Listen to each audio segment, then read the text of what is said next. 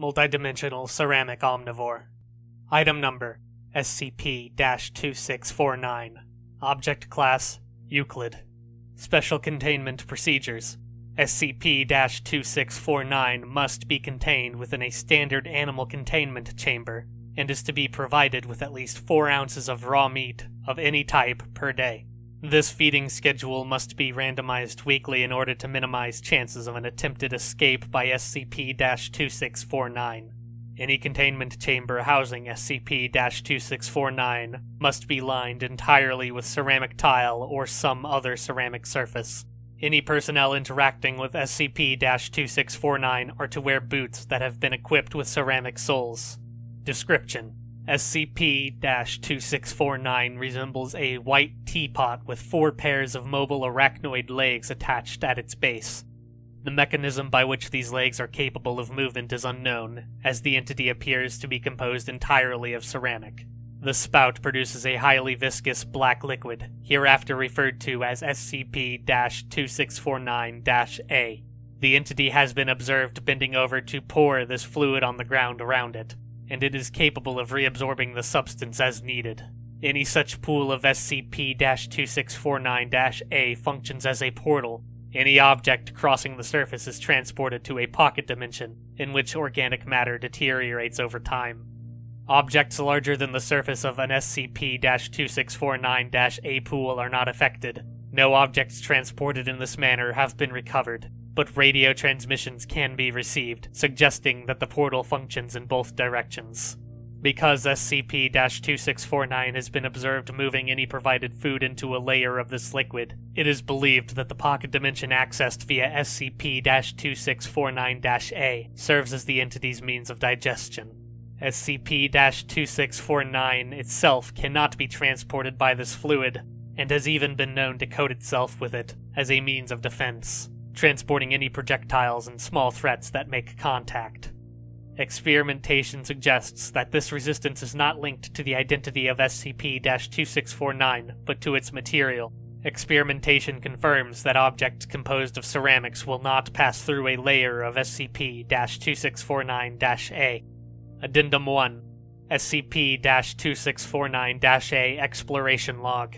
Objective: collect data regarding the SCP-2649 pocket dimension.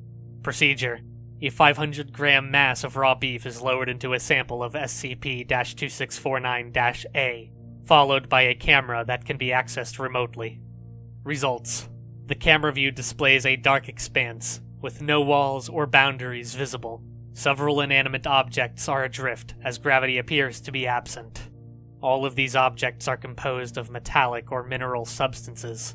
None are organic, and they range in size from coins and tooth fillings to metal chairs and a single 6-foot I-beam.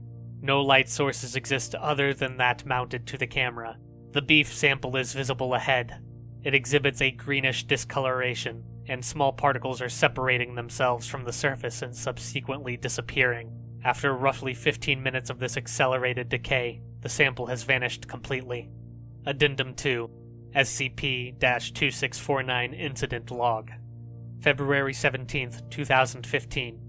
SCP-2649 begins waiting near the door to the containment chamber as feeding time approaches, potentially with the aim of breaching containment. Investigation into possible learning behavior on the part of the entity is currently underway. March 24, 2015.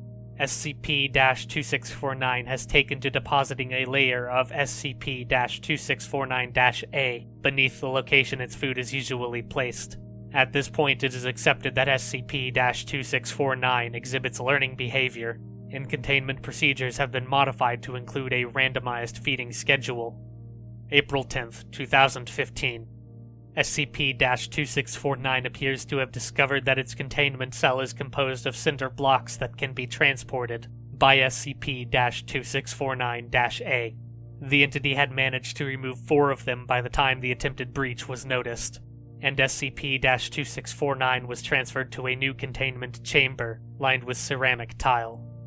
June 1, 2015. One member of D-Class personnel assigned to SCP-2649 entered the entity's containment chamber for routine feeding and immediately fell through the surface of a pool of SCP-2649-A that had been left at the entrance. In the brief span of time in which the chamber door remained open, SCP-2649 was able to breach containment, but was recaptured quickly and with no further casualties. Containment procedures have been revised to include ceramic soles on employed footwear in order to prevent future incidents of this type. Some site staff have expressed concerns that this was a deliberate attack on the part of SCP-2649, and research is pending regarding whether or not the entity is intelligent enough to coordinate a strategy in this way.